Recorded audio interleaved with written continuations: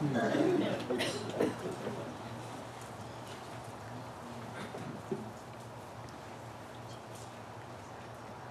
is my other hat.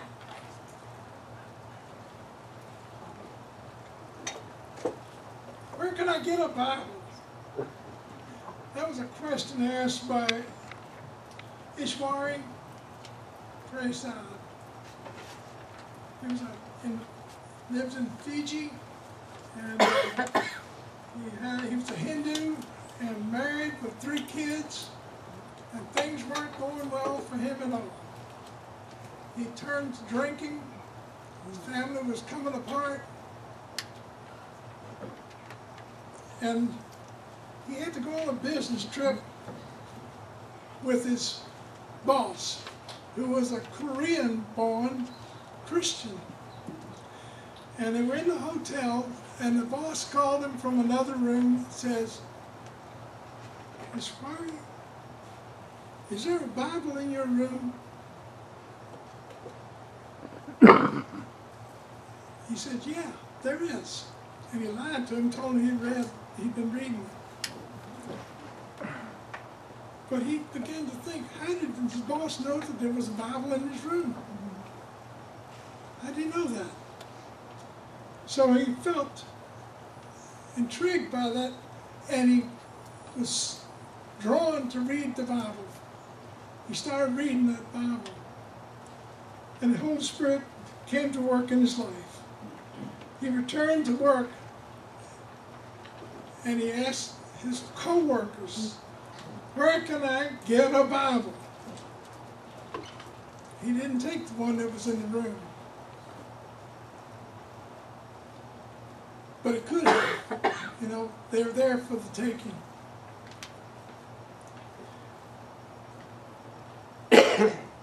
These co-workers were all Hindus, pretty much, not all of them, but most of them were Hindus, and so they didn't know a way to get one. A couple of days later, a Christian co-worker brought him a little testament that his daughter had received. One like this, with a candy on it. A little testament. And he took that little testament and he read it, and his eye fell upon Matthew 18, verse 8. "And if your hand or foot causes you to sin, cut it off and throw it away." God used that verse to bring him to Jesus as his personal Lord and Savior. He accepted him, and soon after that, his family also came to know Jesus as personal Lord and Savior. And today, Ishwari serves as the national field coordinator for the Gideons International in Fiji. So God changes us when we go to his word and follow it.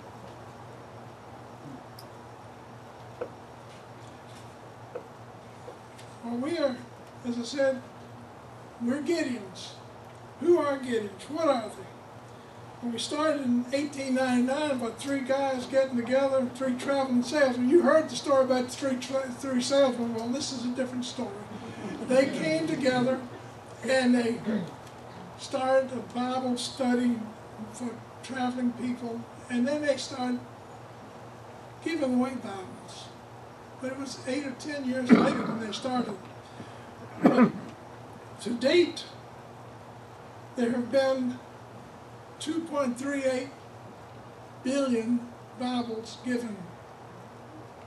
2.38 billion Bibles. We are Christian businessmen or professional people.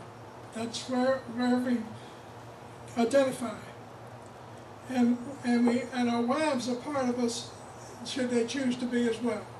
They're called the auxiliary. And we're dedicated to telling people about Jesus through personal witnessing and through Bible distributions. We distribute Bibles in prisons, hospitals, doctors' offices, schools, and just one-on-one on the street. We go to like USF, we go up there and we'll stand.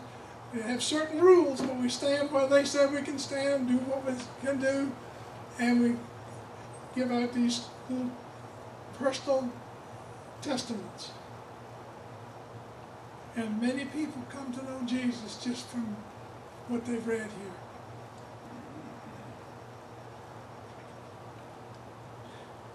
Today, there's 167,000 Gideons worldwide. We're in 207 countries, in 107 languages. And there was 68.3 million Bibles distributed worldwide this past year.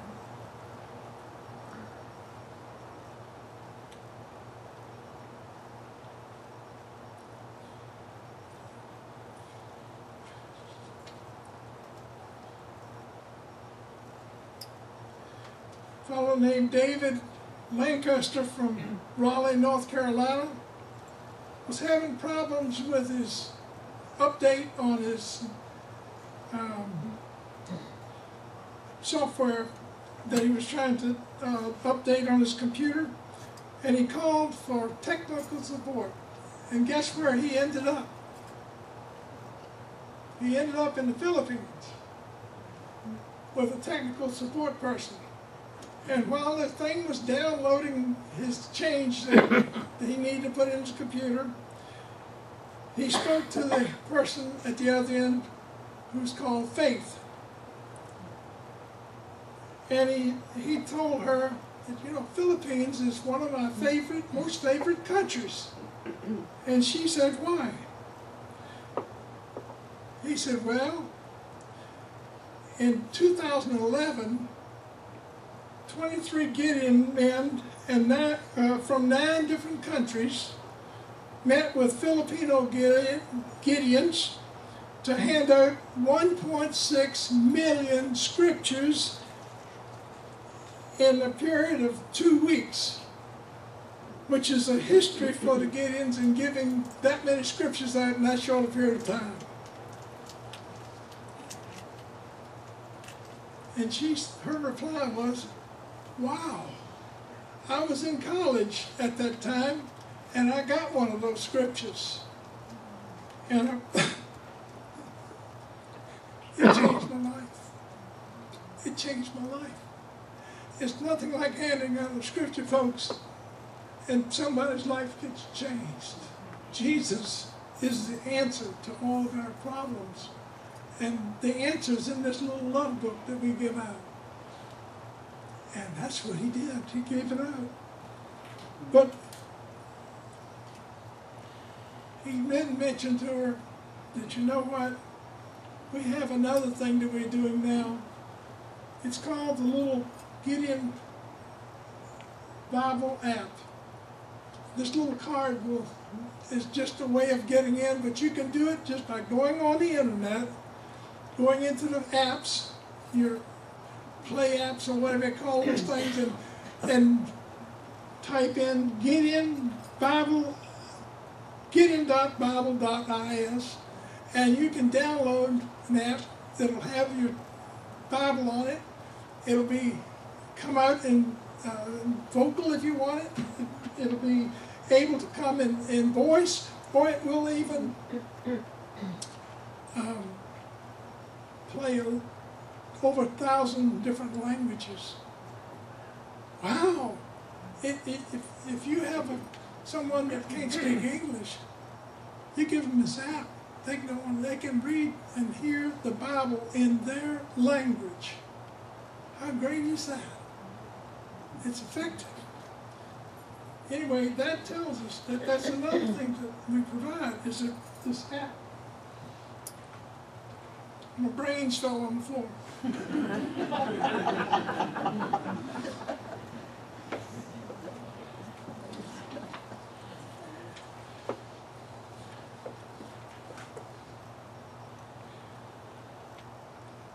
Mike Cook from Fort Myers, Florida said, I went to the doctor one day, and it sounds pretty normal, right? To go to the doctor. Anybody here go to the doctor? Right, okay.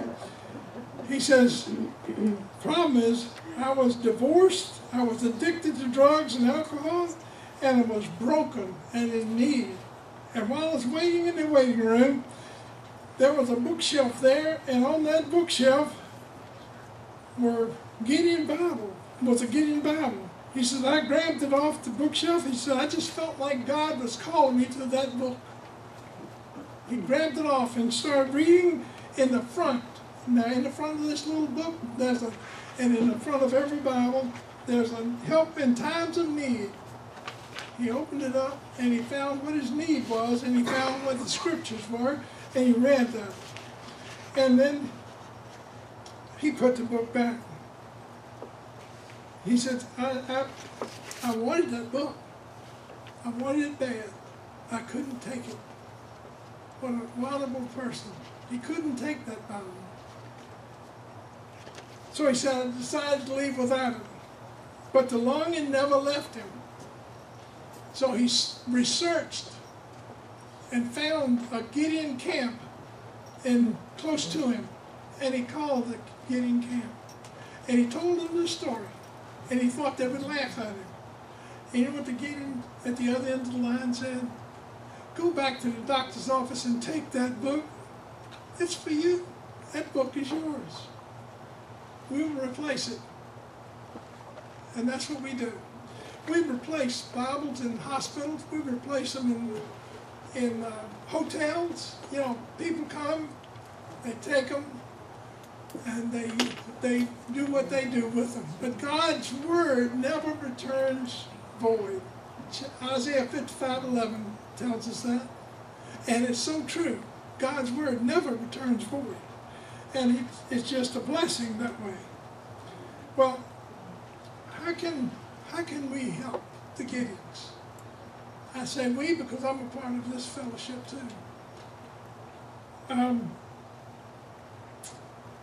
Contributions is the way we raise money to buy those Bibles that we send to people around the world and deliver to people around the world.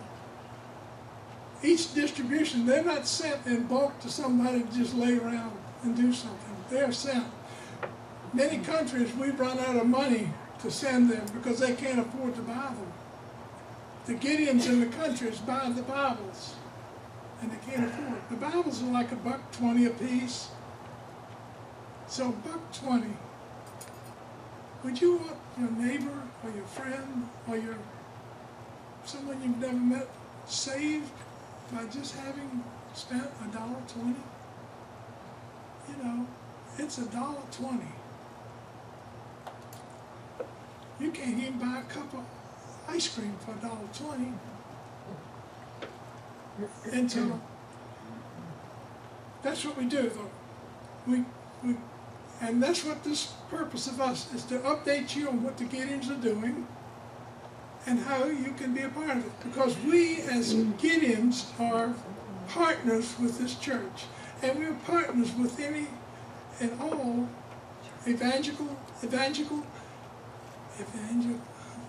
whatever the word is, evangelical churches, and those who are born-again believers. That's who we are part of. We're partners with them. We pray for your pastor every week. We pray for other pastors in our organization, in our group that we serve. So we have some needs to have funds. The Gideons, we pay for our own Bibles. This little Bible that I hand out personally, a personal tract it's called. When I hand it out personally, like at Walmart or someplace, I bought that one. I'm glad to do it.